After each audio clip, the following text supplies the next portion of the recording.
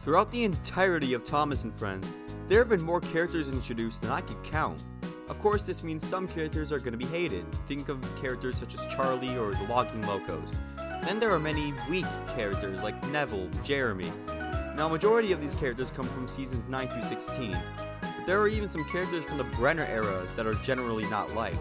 Think Philip and Carly. But there is one character that I cannot stand whenever he's on screen. And that character is Samson. In order to get the base of who Samson is, I'll be reading off what the wiki has to say about him. Samson is a dignified tank engine with a lot of pride for the work he does. He almost never asks for help or advice to avoid seeming inexperienced around the island. He's also quite arrogant and boastful, believing himself to be the island's strongest tank engine and knowing what he is doing, whatever is right or wrong. While a hard-working engine, he tends to be impatient, impulsive, and over-enthusiastic, which often leads to trouble. Now, did you notice something about that? That's right, there are no redeemable qualities. And this really shows in the episodes he's featured in. And just to prove it, I'll be going through every episode Samson has mained in.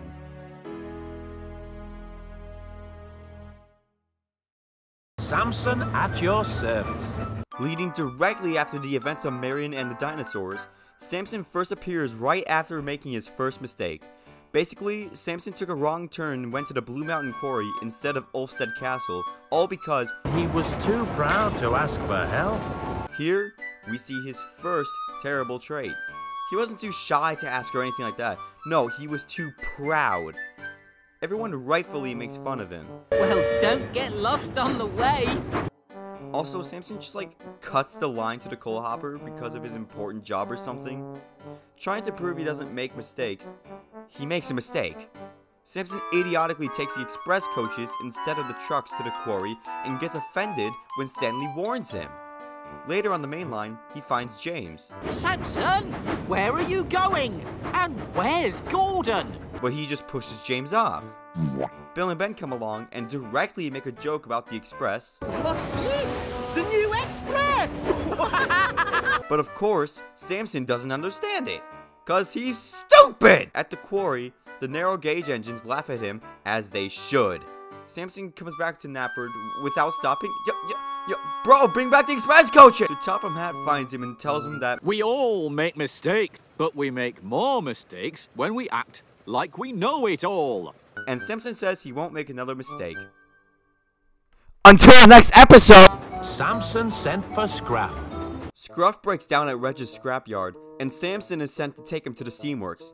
After Victor compliments his shunting, that was some very nice shunting. Samson says there's no job he can't do. Until Scruff is repaired, Samson has to collect trackside scrap with Harvey. At first they do an average job until nothing was safe. Samson insists that the postman's bicycle is rubbish. Right after seeing the postman get off the bike? What? Okay, and then get this. They straight up steal a bus stop sign to scrap it. Birdie and the postman start to chase after Samson. Meanwhile, Topham's car breaks down, and he and his little buddy have to get a new tire. Right after he leaves, Samson sees the car and assumes it's scrap.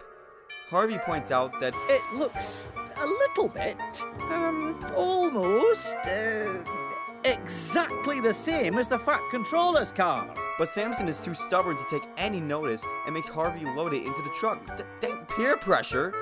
When Topham returns, the car is gone. Luckily, Scruff is repaired and volunteers to beat Samson to the yard through a shortcut. Scruff makes it right before Reg is able to crush the stolen items. Wait! That's the Fat Controller's car!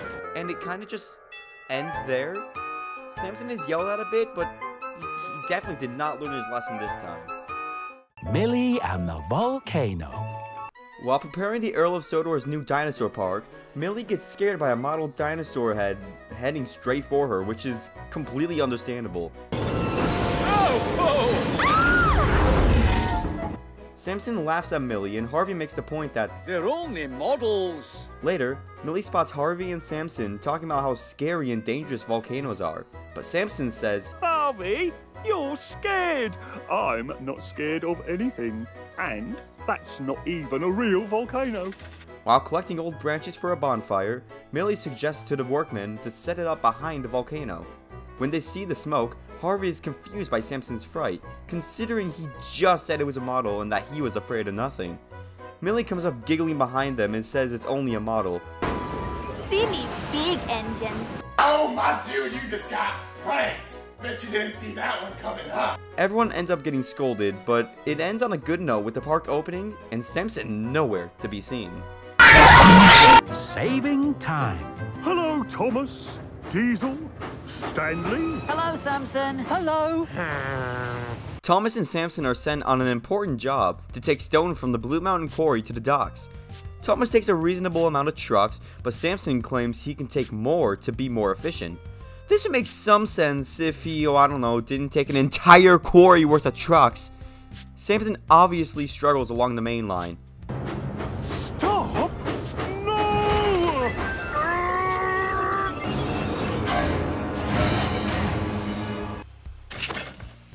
Oh, so now I can go. And then, he can't make it over Gordon's Hill. Thomas arrives after delivering his first load and reluctantly agrees to push him up the hill. As they back up, Paxton approaches and offers to help too. Together, they get Samson's train up the hill. Once they get to the other side though, Samson refuses to uncouple Thomas from the train. I need to be uncoupled now. There's no time to stop, Thomas. Already late. So Samson pulled Thomas all the way to Brendam Docks. Whether he liked it or not. Samson actually apologizes to Thomas after this, and oh my gosh, wait, is Samson getting character development? Maybe I was wrong about... And this time he was pulling only one truck. Oh, never mind. Samson and the fireworks. The episode starts off with Samson telling Thomas about his fear of fireworks. Oh, stop it, Thomas, stop it. Samson? What's the matter? Nothing. Why should anything be the matter? Not afraid of fireworks? No, not at all. Just a few loud bangs. Nothing to worry about. It's kinda out of nowhere, but okay, sure. For a while after that, we don't see Samson. A deep fog rolls in, making all the engines nearly crash into each other. Phew! Look out! Okay, never mind, they do crash into each other. Cyril the Fogman is called in to place bomb detonators on the tracks. So when you hear a bang, slow down and look out. When we see Samson again, he mistakes one of these detonators for a firework and he panics. He causes a lot of chaos from his panicking. And he ends up in a siding. After probably a few hours of waiting, Sorry. he's able to use the fireworks to find his way to Ulfstead Castle. I will say, this episode is probably Samson's best, as he's not super arrogant the whole time.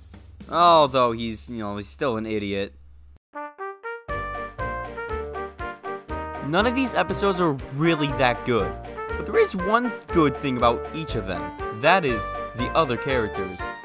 Throughout all these episodes, the other characters are actually enjoyable to watch. It only sucks that they're always being overpowered by this awful character.